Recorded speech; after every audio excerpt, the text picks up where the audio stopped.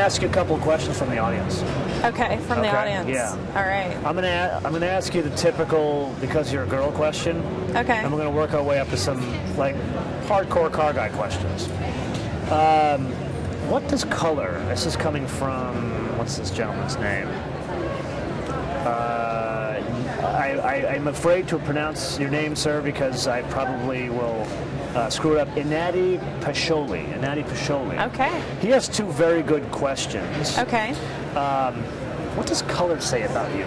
The color choice of a car, what does it say about you? I think color choice can say a lot of things about you. I really like white cars. Really? I think it's just clean. You have a nice contrast with usually wonder why you like that Porsche. I love that. Yeah, no wonder I went awesome. right for the Spider.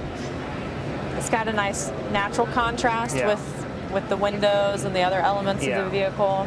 You know, you think about red, that's very energetic color. I had a 370 Nismo in red with the red interior, and I found myself wearing more red when I had it. It was really weird, this like subconscious thing happening. Yeah. But I think it shows your personality. The BMW I have is like a dark blue, so it's back not to the blue theme, you and I. Yeah. Well, you know, blue and green used to be the colors that you could never resell. Talking about what we were talking about earlier, you never want to buy a blue car or a green car, but now blue is back and it's really big. You know, Derek and I, we hang out, and we've talked about this off camera. I asked him flat out, why don't you put like blue interiors and like more red interiors, that kind of stuff? And he's like, because people don't buy it. They don't. They just won't buy it. There was when we got our BMW, there was someone who had ordered one that was red and ordered a red interior, and they wouldn't take delivery of it. Really? Because you can't match red and red. It doesn't really work. If it's leather and blue, it's really hard to match those. That's too much. It's too much. I got a car coming and booked like in May. It's called Agate Gray. Okay. But it has a red interior. It's killer looking. That's your Italian coming out, Agate, right? Well, I'm Greek, but Greek, okay. Yeah, I just like saying funny words. I just thought, I heard you. Storico Marchio Maranello. I like to start talking other languages, especially cursing people out in other languages, like the crew and I did this last week. Yeah, we were at YouTube Space LA, and they made us do these vlogs. So there's this other guy, Jake, who's a friend of mine, and he does everything.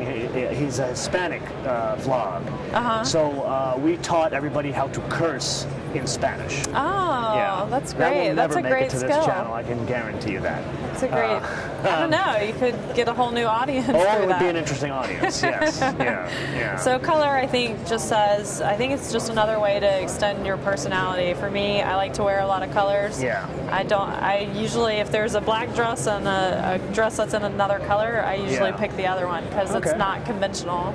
I understand. I have a different answer to this. Okay. I would like to answer this question because I felt this was an incredibly good question, and I think my answer is different. Okay. Have you known me? I'm a bit of a detail-oriented guy. Yeah? No. Not at all. I think, not the color, like I don't give a damn what color you put on the metal or what color you put on the fabric or the trim. What I care about and what tells me a lot about you is how you pair things, how you bring out the details of your car. Yeah. And it tells me if you are a detail-oriented person. It tells me if you are the kind of person that is, you know, go-getter, or you're just like, you know what, I'll take this one. Yeah, exactly. I agree completely. Yeah, it's also how you can see how people take care. Is the car clean? You know, you buy a black car, you better keep it clean. You got to keep it, you know, washed and it's hard shiny. work to keep a black car clean. It's hard work. Very hard work. Definitely. So to me, it's all about the details. Like this Agate gray car I've got coming. It's got red seat belts, red seat. It's a stick. Oh yeah. Oh, it's like they're not getting it back. I can guarantee you that. Is that from this area? Is that from? So we're gonna get it in LA. Okay. Yeah. Or like we just had this one car last weekend. It's a blue exterior. Once again, back to blue. It had a saddle interior. blue piping, blue stitching, but then underneath the headrest it had like this little black swath of leather to pick up the tonneau cover over the roof. Wow. Incredible. That's amazing. Oh, Santa Maria Madre de Dios.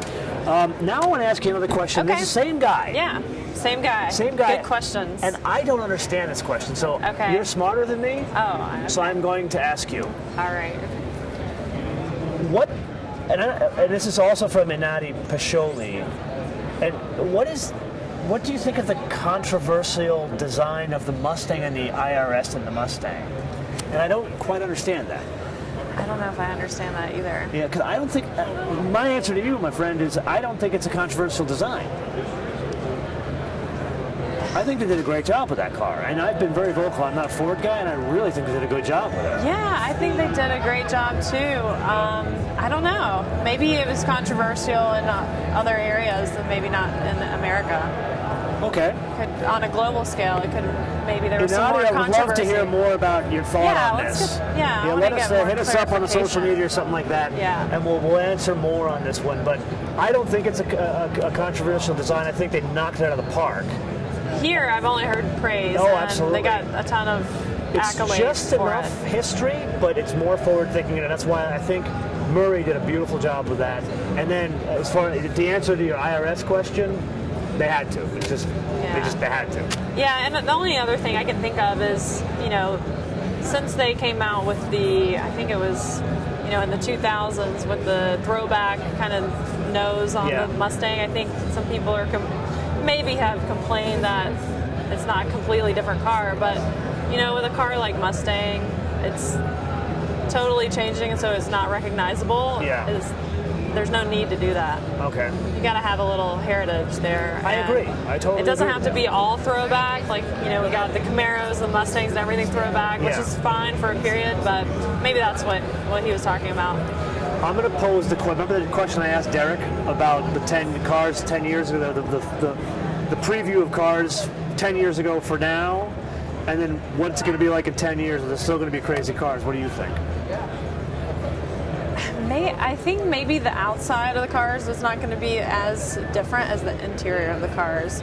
You're thinking about new technologies that are coming into, started on the S-Class. Technologies that are on the S-Class 10 years ago are on a Kia today, and at a $20,000 price point. It's just amazing how these new technologies come down in cost and are ubiquitous across brands and nameplates.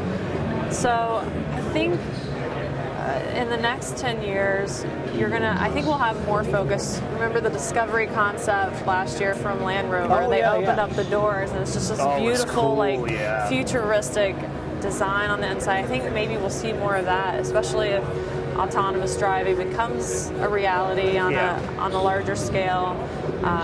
Having the interior of the car is just completely different function if that's the case. And the only thing that they have to keep in mind is that element of distraction if you are driving the car, of course. But do you still see car like they did the McLaren 570 at the show? We haven't even discussed the McLaren 570. I know. But here we're talking about storied names coming back, Honda Type R's, a new big Cadillac. It's a really cool show, so much so we forgot about the McLaren. How could you forget about that? Excuse us. We should be fired. Are you saying will there still be McLarens? I think there will always be exotic cars that cater to, that drive for real raw performance. I don't think that's going anywhere. It's nice to see some elements like the Spider having a manual transmission, whereas a lot of manufacturers are phasing out manual transmissions. So, picking a car and saying, well, we're just going to do it like this. I love that. Like Vish. Yeah. We're just doing it like a CVT. He doesn't care what people think. Yeah. I'm gonna beat him into submission on that, though. I'm gonna change his mind. You're probably not alone. He's heard it, I'm sure. I've already read some of the people. There's a bunch of people watching that other episode we put up today. I read some of the comments before I came on. Everyone's like, "Give me something other than CVT." Okay. Yeah, but then again, these are the enthusiasts that are watching. These are the enthusiasts, not the middle America. So you do. This is a question from me to you. Forget about the audience for a minute. Okay. Do you think the manual of the Spider is a mea culpa on the GT3 911? I guess. I mean, price difference though. I mean, I just don't see that being. If that's the car you wanted, why would you go get the Boxster? I think it's just more talking to the enthusiast community, saying, "Hi, we can do manuals." And the thing is that the Boxster, when it came out, was not. It was not a Porsche. It was not a cool car to have. So now the tune has changed, even among the enthusiasts and the Porsche purists. Well, especially with this GT4 that came out with. Yeah. Oh my God. So it's great to see. Yeah. But I think maybe they found an opportunity to push Boxster in that direction a little bit more. That's interesting. Spider. That's a good point. That's a very good point. It's funny, so you know me, I'm a Lotus guy. Yeah. And they came out with they announced the 400 Evora, and I was very excited about it. And then Porsche just comes over and completely craps on their doorstep and said, "Oh, by the way, we got this GT4 thing." And then for a guy like me, it's like, well, I'm gonna go talk to Porsche real quick. Yeah. I'll be back. I'll be back. So what's the old saying? One cannot live on bread alone. Well, one cannot live on cars alone. Here we are in the greatest city in the world, and we've talked about pizza from this city. Remember Joe's Pizza, Bleecker, and Carline with Fiat? Well, now we're coming for good old New York Deli. And not just any New York Deli, Katz's New York Deli. And you come here for one thing, pastrami on rye. Sir, what do you want? I'll take a pastrami on rye, a large fry, coleslaw, and a Dr. Brown's black cherry, please. All we're going to give you is pastrami on rye. You'll like it. I'll take it. Thank you. And normally I'm a roast beef guy, but the pastrami here, as the kids say today, the bomb. But let's just say we got a cornucopia here. We've got the rye, because you got to get the rye. We got some green beans, because you're going to be healthy. We've got the special Katz's Deli mustard. What else we got? Oh, you can't miss this. You got the matzo ball soup. Kind of like your old Jewish grandmother used to say, eat your soup, it'll make you healthy. I'm not Jewish, and my grandmother never said that, but that's my best impression. And then while we're talking about some stuff over here, we got Manischewitz. This is in advance of Pesach. Let's just say I never acquired a taste for this. But we do like this! Dr. Brown's Black Cherry Cream Soda and Celery. This is not an advertisement for Dr. Brown's, but if you are from New York, you know this stuff here. And speaking from New York, this is Brandon. Hey, this whole thing couldn't have come together without Brandon and Billy behind the camera. These guys, they're awesome. They actually have a dinosaur, really. They really have a dinosaur. And this guy also is an aficionado for old subway cars. That's how I got to know him. You know what? Speaking of aficionado stuff, we have dessert. Black Forest chocolate cake, also the bomb, and then my favorite, cheesecake. Which one do you want? Black Forest. Good, then I'm going to take, oh, excuse me. Billy likes the pecan pie. Pecan pie, as they say in When Harry Met Sally. That took place here in Katz's Deli. That scene with the whole orgasm, that was here. Anyway, back to cars. We forgot 3 cars. What were the other We're getting 3? old, man. We're forgetting a lot. The Jaguar, the XF. I didn't get to see it. So, I was talking with Ian yesterday. Okay. And I was like, Ian, man, you're on a roll. And he's like, yeah, thanks for work. I'm like, no, not you. You're PR people, man. They're driving cars over rivers. That's pretty awesome. It makes your work like, okay, the car was cool too, but they drove it over a river. Did you see that? I did not see that. And not just any river, the River Thames. Wow, really? Yeah. Could you imagine what went into driving a car over 2 cables over the river of one of the biggest cities in the world and like the #2 financial center of our universe? That is literally, maybe literally pulling out all the stops. They're done. There's nowhere to go from here. You can't go. You can't top that. It was amazing. Last year they had, Land Rover had their event on the, the SS. Oh yeah, the Intrepid. Intrepid down here. And in LA, when they do the FCAT Coupe, they drove. So we're based at the YouTube Space LA. Across the street, there's a, it all used to be the Hughes aircraft facility, so one of the hangars is still there. Yeah. And so they drove an F-Type coupe 90 miles an hour inside of a building. So think of how big this building is to drive a car. I don't care how fast it is. It's going 90 miles an hour when it hits you. Yeah. And yet they top that by driving over the river. They got some creative folks at the helm. And look Definitely. at this. We're not talking about the car. We're talking about the stunt. I know, but you know, it gets you talking about the brand. It does. Okay. And there's a car we're forgetting, which we do have to talk about, is the Focus RS. Focus RS. You know, I think, well, when they announced that initially, you know, everybody, my whole feed, every social media feed, everyone was like, yeah, this is awesome. Yeah. I mean, it was everywhere, almost like the GT, but on a different level of enthusiast. And, you know, as a former SI owner, I think that a car like the RS is great. It's going to sell. Oh, they're going to sell it when they can build. It's going to be great. Oh, you can have that car in fun colors. It's useful. Oh, absolutely. You could, you know, you don't have to be young to drive it. It's a fun car, kind of, you know, some of these other hot hatches out there. I mean, it's the ultimate hot hatch, I think, right now. Yeah. I mean, I'm not a Ford guy, and I would actually buy that. I totally would buy one of those. I drove the ST, the outgoing The Focus model. or the Fiesta? The Focus ST. Focus. And that was a lot of fun. Yeah. I really enjoyed it. I have many friends that own an ST Fiesta. It's like it's well, and that thing, being so much smaller and everything. Yeah, a buddy of mine just got rid of a Honda Element and got a Fiesta ST. That's a little bit more exciting of a drive. Well, he's got a Corvette as well. Okay. So he's making the Fiesta his like daily driver, and the Corvette sits in the garage. That's probably a good idea. Yeah. Did he buy the Corvette in a weird color from like 1977 or anything? No, it's black. Is it black? I think it's black.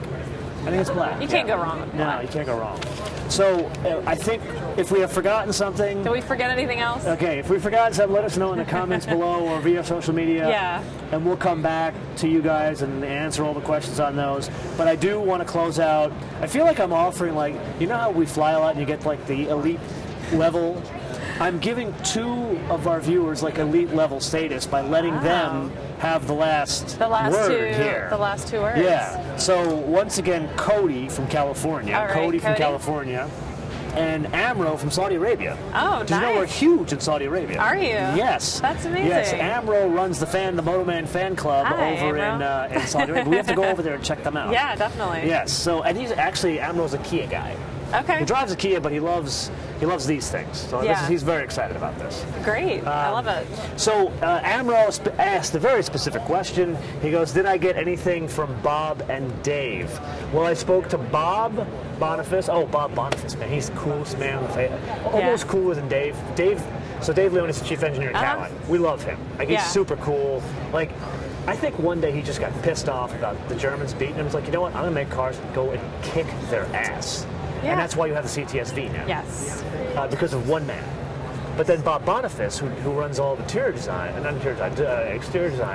he's got a cool car collection. Okay. The man just got a Delta Integrale Lancia. Oh, wow. Yeah, he just got into the 25 years, so it's like an ex-rally driver's car, so it's got this great pedigree. So yes, he and I are going to drive the car. Car with a pedigree, you can't go wrong with that. And it's a Lancia rally car. Yeah. I mean, forget about the Focus RS. Wow. You want this. This is why the Focus RS exists, is this Lancia, which is a shame that Chrysler is just killing Lancia. It's just a shame. Anyway, I'm digressing at this point. That's a whole nother segment. So Amro, well, basically here's the story. I spoke to Bob and I spoke to Dave. And I can't say anything specific, but let's just say that there's an ever-expanding, growing world here at Cadillac. I think that's the best way to put it. Okay, I like that. There's an ever-expanding. The possibilities of your imagination are endless. Literally endless. And Johan's the kind of guy, he came in here and he went to GM and said, we're doing this, and we're doing it this way, or we're doing it no way. Yeah. So take that as putting everybody on notice. Team Johan, yeah. Team Johan, exactly. We're on Team Johan. Yeah, definitely. Melanie, how can everybody find you? You can find me on Twitter at Be Car Chic, BeCarChic. BeCarChic.com is the website, Facebook, and Instagram as well. So, love to. I actually have some Instagram fans from Saudi Arabia. So look at you. So you're huge in Saudi Arabia as well. Well, not as popular as you, of course. But well, I'm sure Amro follow her. Yeah, if please. you don't follow her, no more questions are answered of her. You got it? That's the deal. I like it. Muscle people into following me. That's good. I like it. That's how you grow, man. Yeah, you got to hustle. That's how it happens around here. That's how I worked my way up to a chair next to a Cadillac. That's right. Yeah. With some flowers. Okay. I have a gift for you. You have a gift I have a gift. Uh-oh. Brandon, will you get off your phone and give us the gift? This kid, you know what? He works too hard. He's on the phone way too much. He works hard. Okay. Are you ready for the gift? Oh, is this from last night? Yes. Thank you, Brandon. This is Brandon. Oh, thank you. The lovely and not so gracious Brandon. Oh, he's great. Okay. So we had dinner last night. Yes. At I needed this last night. Yeah, you needed it last night. I did. I'm not guaranteeing how fresh it is right now. Okay. But because I'm a giver. Thank you. That's I brought love. you I appreciate that. your very own pastrami sandwich. Ooh. As a thank you for being on our show. Thank you. Well, I will enjoy this, definitely. We'll have to have you back, but thank you guys for joining us from New York City, my hometown. Yeah. So here's the script. Click here to subscribe. Click here to watch one of our 350 other episodes. And most importantly, share us with your friends. You're only wasting half your life on Facebook, Twitter, and Instagram. MotoManTV, all one word. I don't care who you share us with. Share us with your enemies. Just give the gift of MotoMan.